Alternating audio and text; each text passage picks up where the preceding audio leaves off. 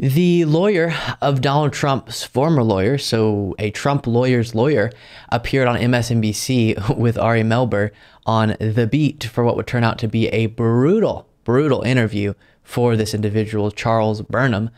And to kind of give you the necessary context before diving into some clips from this, John Eastman, you might remember, is the lawyer, or one of the lawyers that Mike Pence referred to as a crackpot lawyer, who was around Donald Trump in the moment where he was attempting to overturn the 2020 election results. And so now John Eastman has become very relevant to the political conversation because in the most recent indictment of Donald Trump, there are unnamed co-conspirators that are told about, that are described in this indictment. And so when it goes through and explains this scheme and the conspiracy, that assumes there's multiple people, and it talks about these multiple unnamed co-conspirators, and at this point in time they're also unindicted.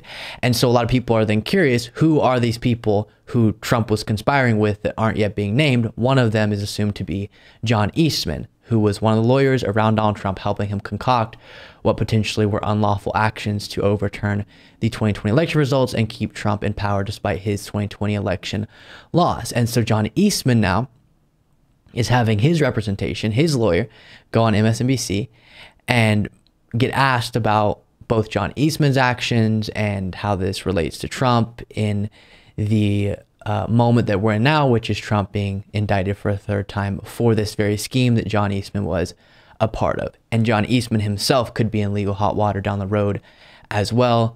Very, very interesting. And if John Eastman, again, as Mike Pence called him, was a crackpot lawyer, you can imagine the lawyer of a crackpot lawyer is probably a crackpot lawyer himself. And you can totally see just the wild, ridiculous moment we're in just based on the first part of this interview I'll show you, where Ari Melber just wants to lay the groundwork. Okay, let's just get some basic facts on the table that relate to the legal troubles that Trump is in, your client could possibly be in as well. The 2020 election results, you accept them, right? And instantly everything already falls apart with this Charles Burnham. Put aside some time for this. I want to start with a couple quick things and then get into the case. But first and foremost, Donald Trump lost the 2020 election. You accept that fact? Well, look, there's a large portion of the country that has issues with the 2020 election. There are still discussion about things that went on. Large portion of the country believes in ghosts or horoscopes. I'm asking you, do you accept the results of the election that Donald Trump lost? Well, I'm just here as an attorney representing a client, but I think the important thing is... and I'll keep moving. I want to give you the opportunity to answer it. It's a very nervous and sweaty, which, you know, I have an issue with him for the things he'll say, not his performance on television. I get that it can be difficult, but it is notable that he's clearly very uncomfortable. Very easy question to answer. If you can't answer it, I've got other questions. Well, my personal opinions are rather neither here nor there. They're no better than anybody else's, but I would like the opportunity to address the latest news and anything you think your viewers would like to be interested in. We will definitely get to that. I just want to get to a couple of these sort of straightforward. Okay, so can't acknowledge the results of the last election. Yikes. Then we get to the second moment.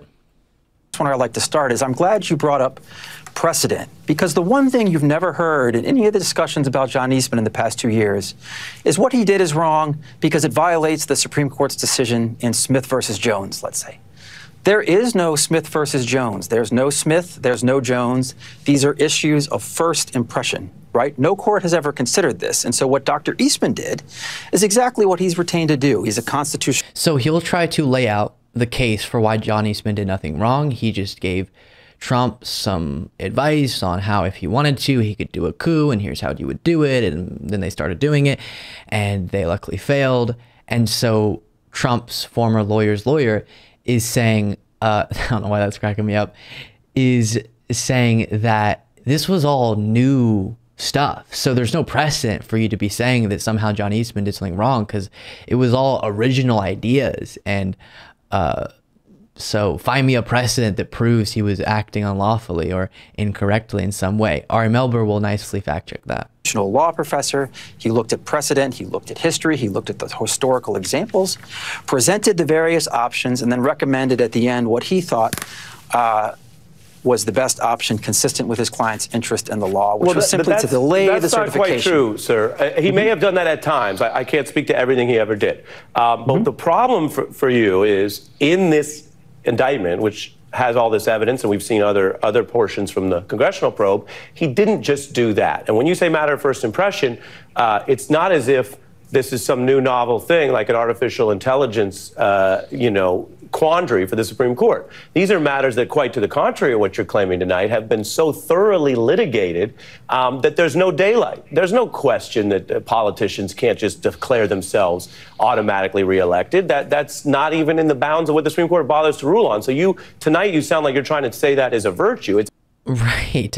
It's ridiculous that I don't know what I expected the defense to be of Trump, but I didn't expect this. And some of the talking points to defend John Eastman or Trump or whoever based on this larger scheme are just baffling me that that's the direction they're going. One of them being, it was just his freedom of speech. What? In the indictment, it says it's not about what he said, it's about what he did and sometimes what he directed with his words other people to do. But it was the actions, the scheme, and the potential unlawful conspiracy that is getting him into legal trouble, not him claiming the election was stolen or anything like that. And so the fact that they went in that direction obviously is dishonest, but it's also just it's a weak defense. But then him saying, I mean, can you point to precedent that proves you're not allowed to just keep yourself in power despite a democratic election? Well, all of the cases that have ever involved our election processes and the results of elections and our entire democratic process and all the laws surrounding who goes into power when and how the election is set up and all of that, sort of proves that you're not supposed to then violate all those things. The fact that we have laws that say this is how elections are supposed to go, this is when this person is supposed to take over that position of power, this is when the transition is supposed to happen, etc. These are the voting rights that are supposed to be respected. Proves that in trying to overthrow all of that, you would be disenfranchising voters and preventing the lawful processes that are outlined in the law and preventing the governmental process from moving forward, such as the certification, and breaking the law. If you're trying to throw out all of the laws and just make up your new ones about Trump gets to say that he's president if he wants to, then that could potentially be unlawful, and that's what's being alleged here. So I guess indeed you're right that this is unprecedented, but there's plenty of precedent that proves to us, such as our entire election system, you probably shouldn't just stay the president if you lose with the lawful process that we have set up with our elections. And then last moment we'll look at. Understood. Now, you're saying today that he committed no crimes, and he, first of all, hasn't been charged. If charged, he would be legally presumed innocent. And yet someone who at times has had a different view of what you just said is John Eastman. He took the position after Jan 6, and I'm going to sort of go in reverse, starting with what was kind of circulating after the actual insurrection and go deeper into it, and you'll get time. But interestingly, we have a secret email that sort of leaked where he says to Giuliani, I've decided I should be on the pardon list, if that's still in the works. And so my question for you is, which crimes do you think he was worried about being indicted for? Such a good question. We acknowledge John Eastman, he hasn't been charged with anything yet. And if he is, he's presumed innocent. But since your stance is going to be that no matter what he's charged with, he's innocent, and you have that right, why is it that he thought he needed a pardon? Oh, sure. I mean, who can even start? I mean, you remember the atmosphere in that time period after January 6th, the media speculation, the accusations going back and forth about all sorts of things. Any reasonable person under those circumstances, whether they were innocent or guilty, and particularly someone innocent as John Eastman was, would only prudently take that step if it was available to them. So I don't you think see there's that anything again, surprising about that at all. You see that as kind of standard. Everybody wants a pardon. Not everyone, as you know, indeed the vast majority of people, best we can tell, who served in the Trump administration, didn't seek pardons. It would seem, especially.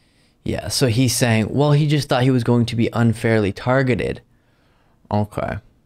I think it's because, and as Ari Melber is alluding to, he was worried that some of the advice he was giving, the plan he was concocting, the scheme he was helping to implement that would have kept someone president despite the results of the election could have violated the law, and wanted a pardon on his way out to make sure he wasn't held accountable for that. Truly wild stuff. The Trump lawyer's lawyer is not doing so well in his public defense of Trump and John Eastman. Thank you so much for watching. If you want to be a part of what makes this show possible, plus get access to the full video version of the show hours before all the clips are able to be uploaded to the YouTube channel, plus get the bonus show on the weekends, you can do so by going to lukebeasleyshow.com/membership. That's lukebeasleyshow.com/membership, and there's a link in the description.